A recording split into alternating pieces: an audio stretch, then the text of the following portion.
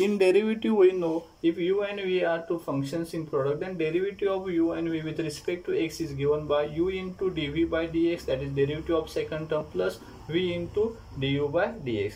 But in integration there is no rule for product of two functions of x, but we have provided with one method. It's called by parts method. If u and v are two terms, then product of u and v integrated by this method. There is a condition for using this method, as u is a differentiable functions. That means the first term or first function is the first function is always differentiable, and v is a integrable function. That means we have to know the integration of second term, then and then only we can apply this method. Okay, so remember this condition. Now in derivative we know we take product rule as a first term constant derivative of second term plus second term constant derivative of first term. That means we have taken derivative of both the functions. But in by parts method, as you see here, we take the integration in two parts, as first part is a simple as first term taken outside integration. Okay, and integration of second term is taken only. That means u into integration of v dx. Now second part is very important. As you see here, there is a integration of, actually the second part put it into bracket as derivative of first term, that is u, into integration of second term v, and the product of this is again integrated with respect to x. Okay, so by parts method of u and v, integration of product of u and v is given by in two parts, and these two parts are subtracted. In first part, first function is a constant as it is outside integration, and integration of in product integration of second function is taken. And in second part we take product of derivative of first function and integration of second function, and this product is again integrated. Okay, and the first function u is always differentiable and second function v is integrable. The order of these functions u and v, that is first or second, we use a rule called LIATE rule. As you understand, L for logarithmic function, I for inverse trigonometric function, A for algebraic function, T for trigonometric function, E for exponential function, which are our standard function. As we know, differentiable functions are all these functions are differentiable. That means the u is on left hand side. That means each of these function can taken on left hand side, but on right hand side we have to decide it only, we have to define only integrable function. As we know, logarithmic and inverse functions are only differentiable functions, they are not integrable, as standard integration of these functions are not given. So it means that we have to take always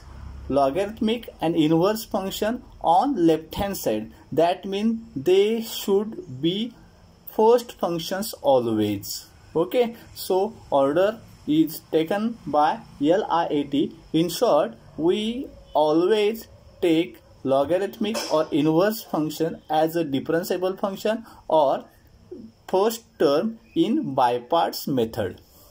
I is equal to integration of x into e raised to x dx. As you can observe here, there is a product of terms of x in which x is actually x has a power 1, so it is called power functions or algebraic functions, and e raised to x is a exponential function. As you know, this is a product of algebraic and exponential function.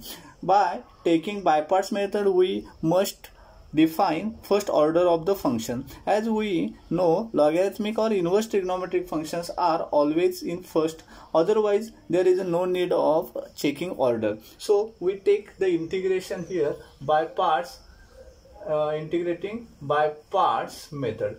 As here first term is x and second term is e raised to x. In by parts in first part we take first term outside integration, so x remain as it is. In integration we get e raised to x dx. Then in second part we take derivative of first term multiplied by integration of second term, and this product is again integrated with respect to x, and these two parts are subtracted. So we take first minus sign, and remember the sequence: integration of bracket. Always first part, then minus sign, integration of bracket, and in bracket we take the second part. As derivative of first term, we have to operate d by dx. So derivative of x with respect to x multiplied by integration of second term e raised to x dx. Bracket complete. As this bracket is integrated, so we have to multiply it by this operator dx. This is a by parts. Actually, now we are going to simplify this. Now we know x remain as it is out of integration, and integration of e raised to x is always e raised to x, then minus integration of bracket. As we simplify first part, similarly we take simplification of second part, but before that we take minus integration of bracket. Now derivative of x is always 1, and integration of e multiplied by integration of e raised to x is a e raised to x.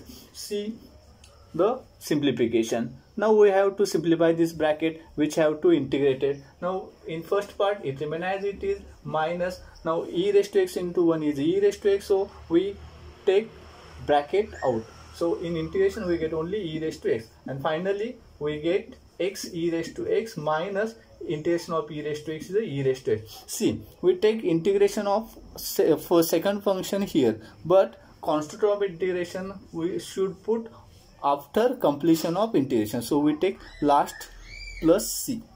I is equal to integration of x into sine 2x. As there is a product, so we again integrate this by parts. Actually first function is x, second function is a sine of 2x. So in first part take x outside integration, and in integration we take second part, sine, second function sine 2x integrate with respect to x, so multiply by this, then minus integration of bracket. Now second part, as a derivative of first term, that is derivative of x with respect to x, so d by dx operated on x, into integration of second term, as integration is a sine 2x multiplied by dx, and this bracket is again integrated with respect to x, so multiplied by dx.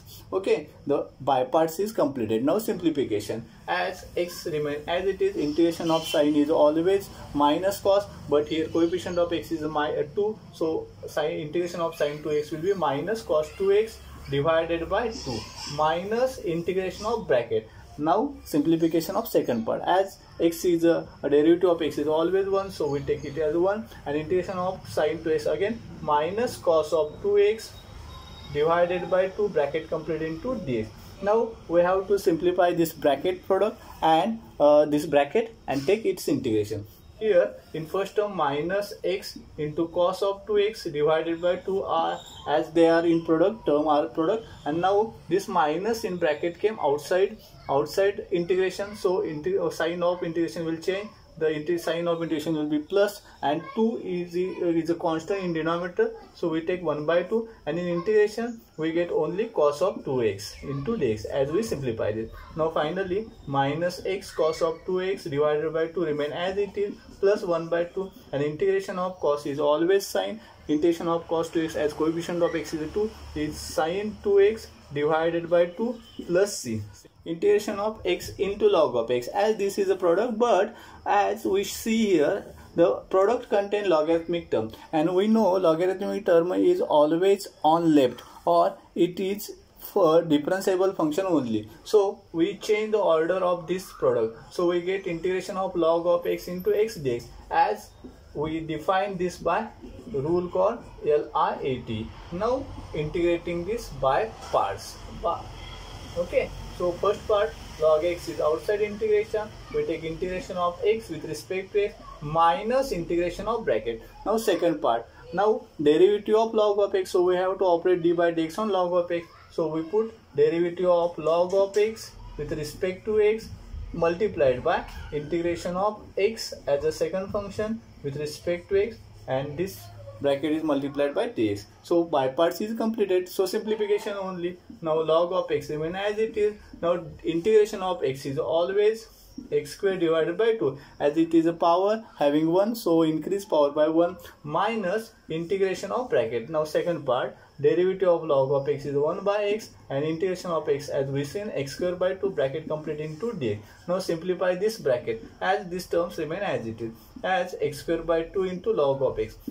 We generally in algebra we take log of x into x square as x square into log of x. In algebra we take algebraic function on left and then logarithmic function, but in by parts we have to take logarithmic function first and then algebraic or trigonometric or exponential function as we did here. Now we have to simplify this bracket as x get cancelled and 2 in denominator is a constant, so it take outside integration 1 by 2 in integration it remain only x, and finally we take the integration of x, so x square by 2 log of x remain as it is 1 by 2 and integration of x is again x square by 2 plus c.